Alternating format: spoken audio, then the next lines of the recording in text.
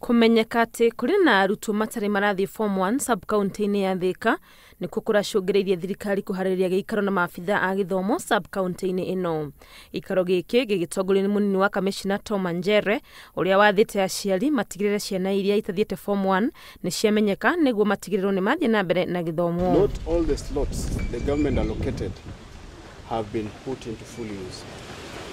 So one of the purpose of this meeting is to bring stakeholders together so that we ensure we have 100% transition of class 8 graduates who sat the exam last year.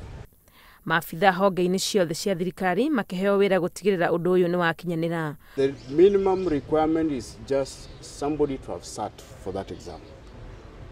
And then the other requirement, if you are going to a day secondary school, is uniform. We are not asking for anything beyond that. We have therefore tasked the chiefs, village elders, to mop out their sub locations to ensure that any child who did class 8 is not left behind.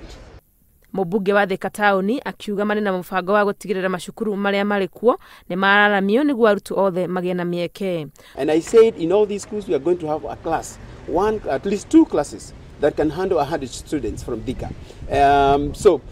Where the boys' schools, we are going to see whether a day class is better, but in girls' school, we are going to see how we can also be able to expand. As we expand the class, we can also expand the boarding facility.